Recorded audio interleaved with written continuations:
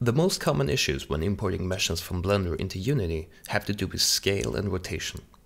Meshes are either pointing the wrong way or are scaled all wrong. I was working on this prototype of a drone robot thing, and it makes for a good example. As you can see, the scale is different for every single part, and the rotation for each part is different. When I try to parent these parts to each other is when you really see the issues of this. The parts start to look all wrong and they deform, and it's just terrible. We don't want this, so let's take a look in Blender and see how we can do this differently. I'll create a simple plane to represent ground, and I will also create an arrow to point up from the ground. I want this arrow to point up in Unity and not just in Blender. Nothing fancy here, just to represent the different axes.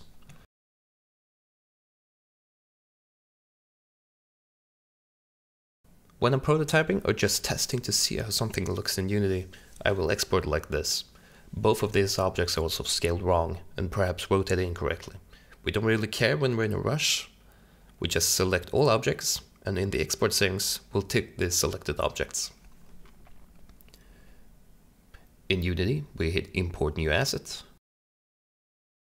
The asset is now in our project. As you can see, everything is wrong, just like in our first example. Now, if the scale is something like 100, you can change the import settings to fix things. But in this case, both meshes have different scales and different rotations, and we can't really solve it in Unity. It has to be done in Blender. So let's go back and see how we do it the right way. In Blender, we can select an object and hit Object Apply Scale. Or we can select both meshes at once. We can search for the Apply and Apply Scale, and it will fix both at the same time. Next, we have the issue of rotation.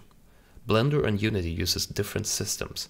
Where C represents up and down in Blender, it's forward and back in Unity. I will parent the arrow to the ground mesh and rotate both of them to point towards the Y arrow on the little axis gizmo.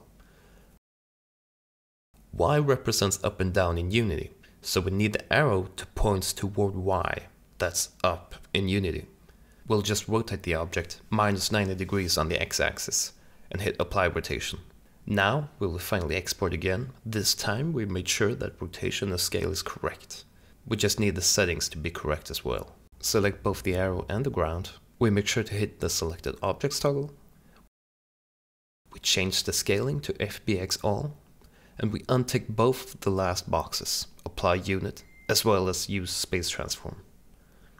Back in Unity, we import this object and double check that rotation and scale is correct for both meshes.